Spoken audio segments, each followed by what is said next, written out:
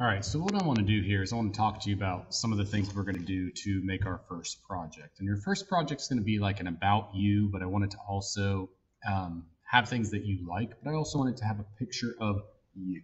So let's talk about how we can do that with your Chromebook. Now, technically, you could use a phone and save it to Google Drive and upload it, but Photopea actually allows you to take a picture directly in the program. So I'm going to show you how to do that today. What I'm going to do is I'm going to go up to File. I'm going to go to Take a Picture, and it brings up this screen. Now you'll notice it is currently placing it into a new project, which is fine. I'm using camera 1 because I actually have more than one camera set up. I have my projector camera set up as well. And then I have Take a Picture. So all I'm going to do for this is, technically I could take a straight on picture, but I want mine to be from the side. I thought it'd be kind of neat if I had all the things coming from my head. And I think it's a good idea for you guys too, based on the idea of the project. So I'm simply going to look this way. I'm going to line up my mouse first here so I can see, or so I can know what I'm doing. And I'm just going to look this way, make sure I'm all prim and proper, and what that lets us do is it doesn't look like it did anything here, but if you close this, we now have a new assignment, a new project. And now that we have the new project, we should be able to zoom in, out, all those things, and go over and start eliminating the background. Now, we are going to need to eliminate this background because I'm going to want you to put it onto a separate background. Again, you could use things like the magic wand, but remember, the magic wand isn't always perfect. So again, you can go in here, maybe I'll trim up my beard. Maybe I'll trim it for real when I get home. It looks a little rough there.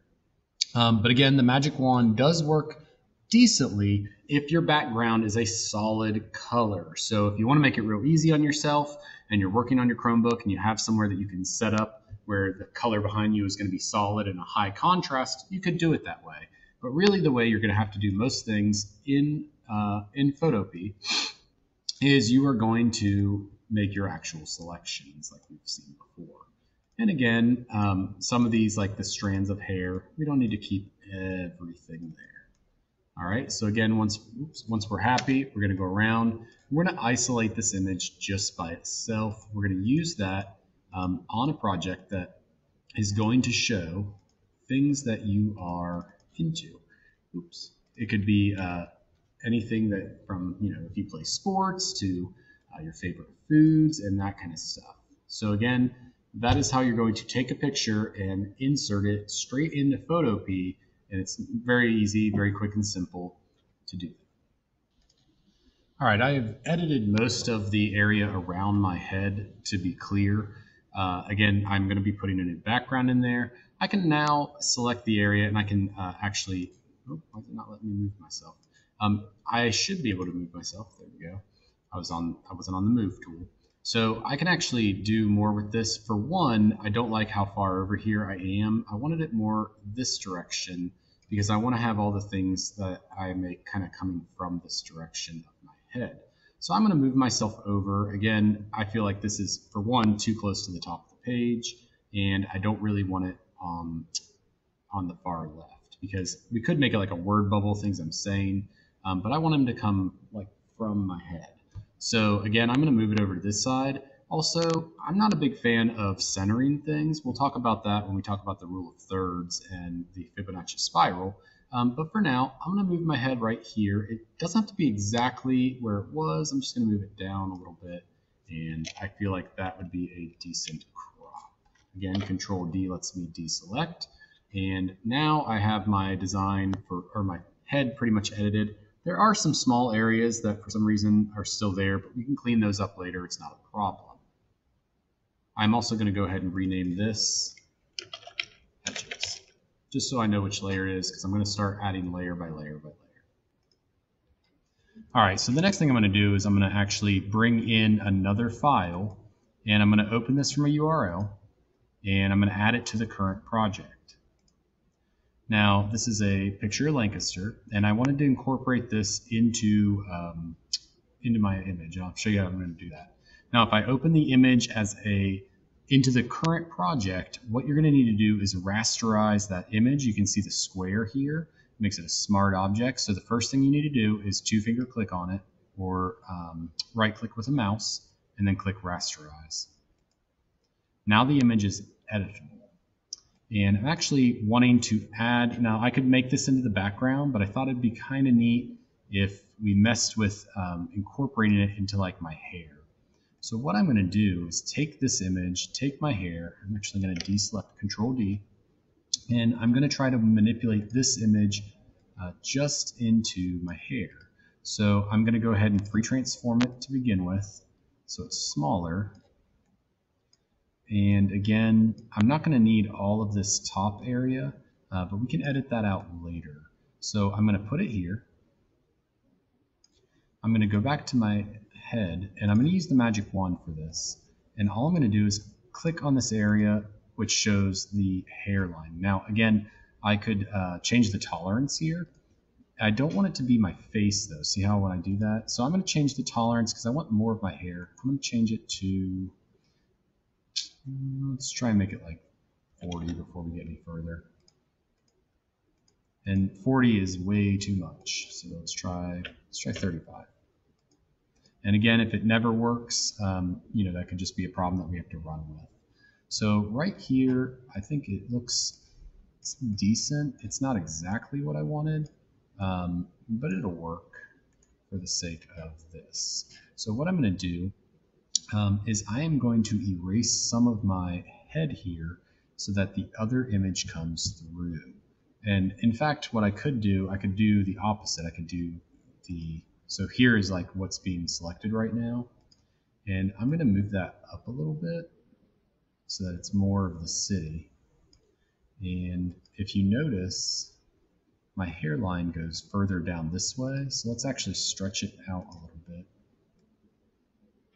And we lost my selection. We'll have to go back and do that. So let's go back and reselect it. And here again, we're losing a lot of this lighter area. Just for the sake of seeing it, I'm going to click on there. I'm going to select the inverse, and I'm going to hit delete. And what that did is it actually made that section of my head. Now again, I'm going to go back because I still want more of this, even though we might actually change it. I think we could find something else to fill in that space. We could do soccer, things like that. So to begin with, though, let's just zoom back and see how it looks. It looks kind of weird right now because it didn't get all my hair, but it still works. Okay. Again, I can change that image up with something else. So I'm going to find another image and then bring that in and we'll see how it looks. All right, so here what I've done is I actually redid my my selection, and I redid it with the magic wand. And here it's definitely going down into the beard. Again, this is not overtaking my picture. My original source image is right here. So what I'm going to do is I'm actually, where my hairline kind of goes into the beard, what I'm going to do is take the eraser, which is right here, and I can actually change the strength of the eraser. So instead of just going like that and erasing with it, I'm going to be able to slowly erase. So again, if we are looking at this area and I want this to, I don't want my face to look like that, I'm just going to come in here and take back what I want.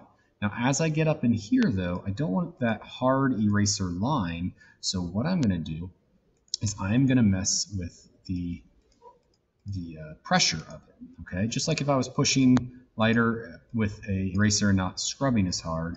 And I can go and actually go back and forth and get lighter and lighter, but I'm going to create more of a fade, okay, into this line. So you can kind of see a line right here. I want to get rid of that. And you can start seeing where that comes through. And again, the same thing is up in here. We can add a fade to it. We can also go to filter and let's see, sharpen, and we can basically we can unsharpen. And we can play around with this, and it should create a softer look. You can kind of see the background there doing that. But again, it's not something necessarily, see how we don't want that. But we want it to kind of blend in more. So right now, it kind of looks like I have a helmet on, and we don't want that. You can also play around with the opacity of the layers. So the opacity of the layers is literally how solid the layer is. So if I go lighter, you'll start to see my hair come back. So if that's something we wanted to keep, we could do that. But I am also able to, again, take that eraser, go to my brush, and really, and again, there's lots of options if you don't want it to be, a perfect brush, like round. And I'm just gonna slowly go around and soften the edges. And again, this is something you can play with. It's not something that you should just jump into, and we don't want a hard line there. And again, if we're working on a scale where we're zooming in and out, it's not going to be as noticeable once we zoom all the way out on the project. Oops. Again, but you can see the line where I've done some of my erasing. And again, I don't really like that. I'm going to try to go step by step a little more.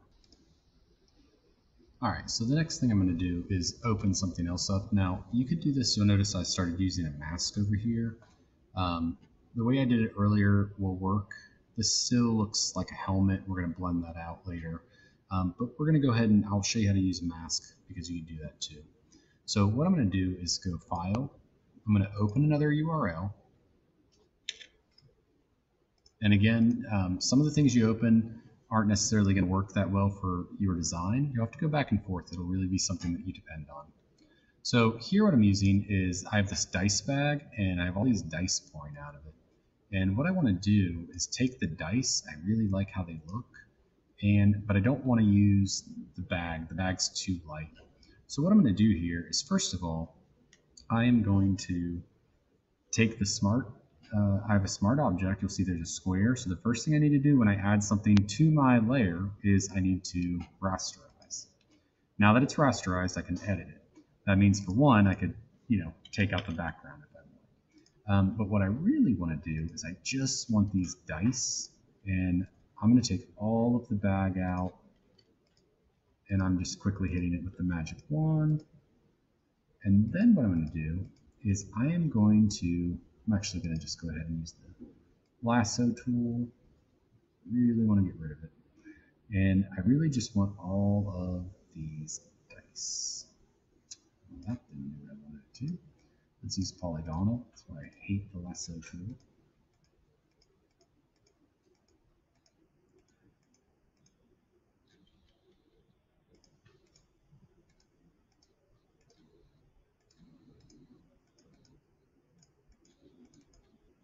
Okay.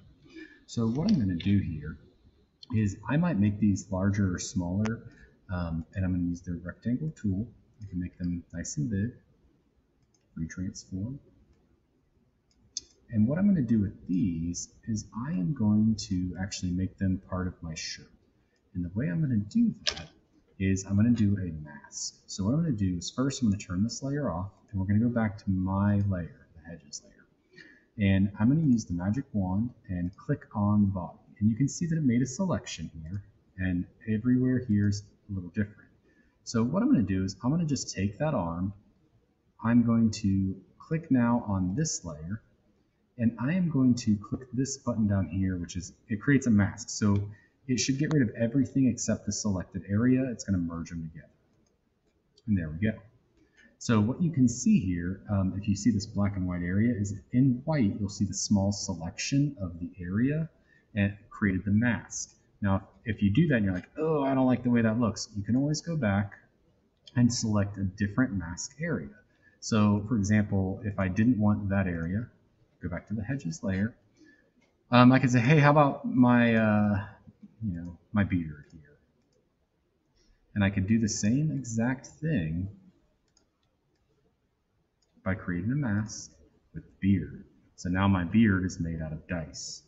You can do this wherever you want. And again, if you do that and you're like, oh, I really wish I didn't do that, I like the other one better, well, just go back in time and find where it was. Okay. So again, here's my selection. And if you want more selected than that, you just need to change the tolerance of your wand. If you want less, again, change the tolerance of the wand. But all I'm going to do is go back up here to the eyeball, and I'm going to, again, click the mask button, and bam, there it is. Now I'm going to go find another object to mask along with my background and image here. All right, so I went and found a soccer ball. And again, I'm going to go File. I'm going to open it as a URL. I'm going to paste that in there. And I'm going to again add it to the current project.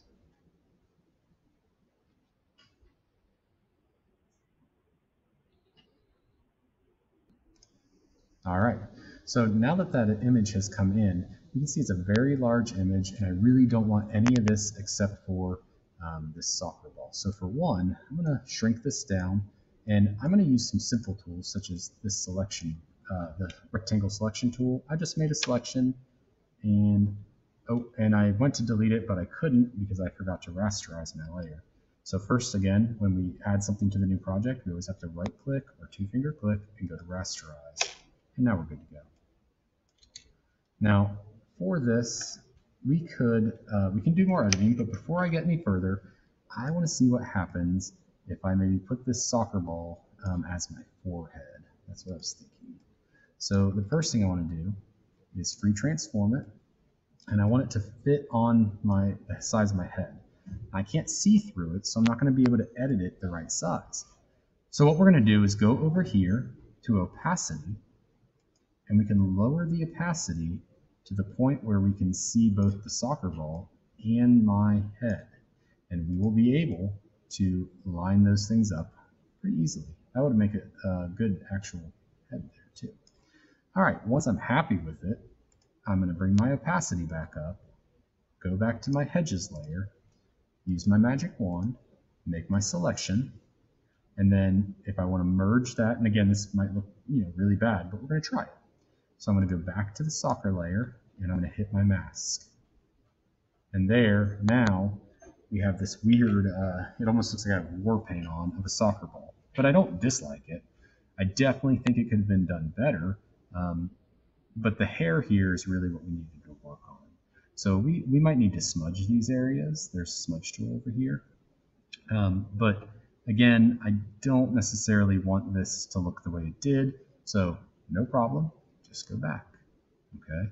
And if again I was thinking, oh, I really need that to be in there differently, I can always take control of the polygonal lasso tool, go in, and do the selection myself. So if I really thought, oh, it looks bad, which it does, again, just kind of a practice lesson. But if I wanted to make this area more here, and definitely this first mask that I had, where we're missing the space here for the city, I should have gone in and originally done that. So my hairline was actually all the way up here, regardless of it receding. It's not that far yet. So here we have the top of my head, and if we wanted to see how that looks, again, we're going to throw the mask on there, and there it is. And again, I really don't like this area being that hard line, but that's something we could work in. We could definitely erase some of that. We could create more of a gradient to it. And again, that's something we won't go through. But for now, we can start seeing how this image is becoming kind of more about me or the things that I like as I work. And all I'm doing is using the magic wand. I'm loading new images. I load them, unload them. And I'm using this right here. It's a mask. And what it does is it just cuts everything except the selected area, okay? And I'll do one more. I'm going to find one more thing, and then really we'll just try to focus on making it better.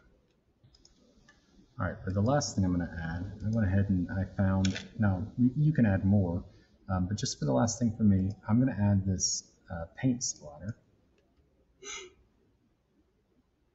And I am going to, again, there's my box, so I need to rasterize the layer. And I do want us to have a nice background. I feel like this one is just a little too busy. So I'm going to incorporate it back into my design here.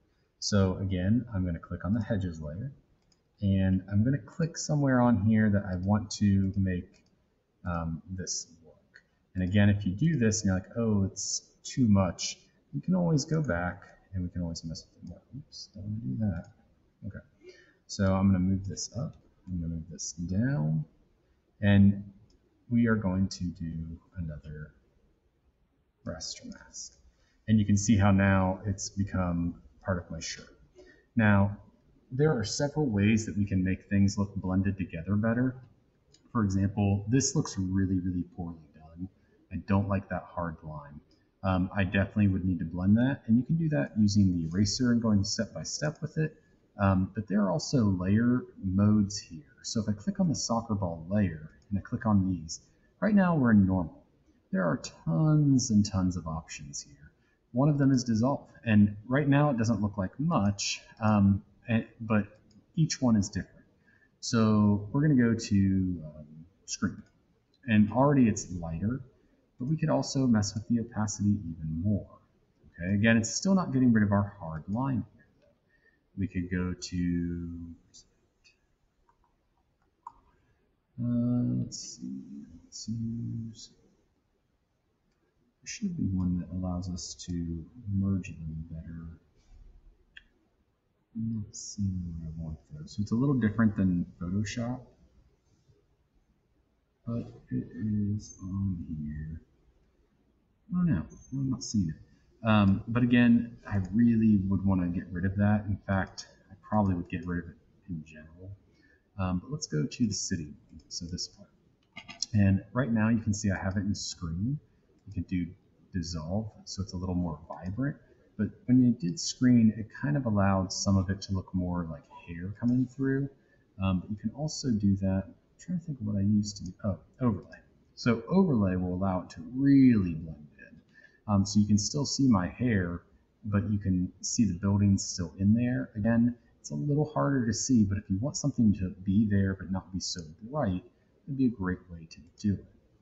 Again, so let's look at maybe my shirt, the splatter painting, and for that, we're going to go to overlay. And again, you can see how I still have the effect, but it's a little different. Now, again, I kind of like the shirt being crazy, but if it's too bright, you can also mess with the opacity. Okay. So again, I took the soccer ball out, so I would be able to add that somewhere else, but we also still need to do a background. So if I wanted, I could actually take the soccer ball and maybe make that my background. And lastly, and I'm not going to go any further with that, but lastly, I want you to use text. So there's type right here. You stretch out where you want to put the text, and you'll notice right here there are text options. Okay, all of these are different types of text, so you can go through and pick out whichever one you feel defines you the best. And there are also all the different colors. Okay, so we have all the colors here. Right now it's in black. Here's the size, and we can look at all these. You can even load fonts. We're not going to get into that though right now. Let's use this one. And I just want you to put your name, and you can make that whatever color you want it to be. And again, if you want it larger, just larger. And the last thing I'm going to need to do here is I am going to need a background. Again, your background can be solid color if you have everything within your image, or you could use, if you have an image that you couldn't quite figure out how to make it work with your design, you could always put that in the background. All right, so for the last thing I'm going to do here, I'm going to place a background very quickly. I'm going to rasterize that image, and I'm going to put it in the far back. And again, I would need to make that a larger area. And I chose just the like a clipboard, like a coach's board for the soccer field, just because I felt like there was enough going on already. It looked very busy, and I liked how it would contrast with the red and green. All right, text I'm going to move a little bit so it's not in there, and this concludes your basic, intro to you kind of design. Now, I want you guys to go above and beyond with this. You can put more stuff in the background, but I do want you to practice using the overlay here with the raster mask.